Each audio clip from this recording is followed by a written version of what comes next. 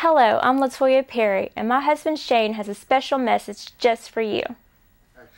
God bless you. This is Evangelist Shane Perry. I want to take the time today to speak to someone who may have gone through some type of relationship breakup, whether it's a marriage, whether it's a relationship, or even a friendship.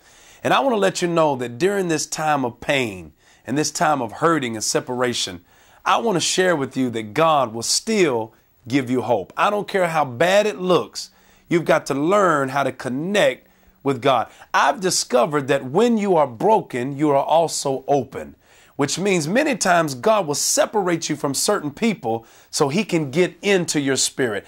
I've learned that anybody that walks away from me or anybody that's not designed to promote my vision or my dream, if God causes them to leave, the best thing I can do is give them the bye-bye. And all I have to do is learn how to keep my spirit in the right place, run back to God, and know that there's hope. The scripture says in Proverbs 13 that hope deferred maketh the heart sick, but when the desire cometh, it's a tree of life.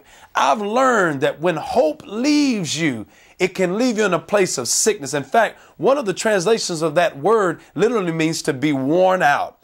When you lose your hope, you become wore out. But God has given us hope in the midst of our trial, in the midst of our pain and our hurt. And God wants to bring the desire of your heart. In fact, I believe that God has someone perfect for you, specifically custom-made, designed to bring you joy. I want to say this to you. The greatest joy of my life is meeting my wife and experiencing the marriage that I have. And I believe that God has someone special for you. So hold on and don't lose your hope. God bless.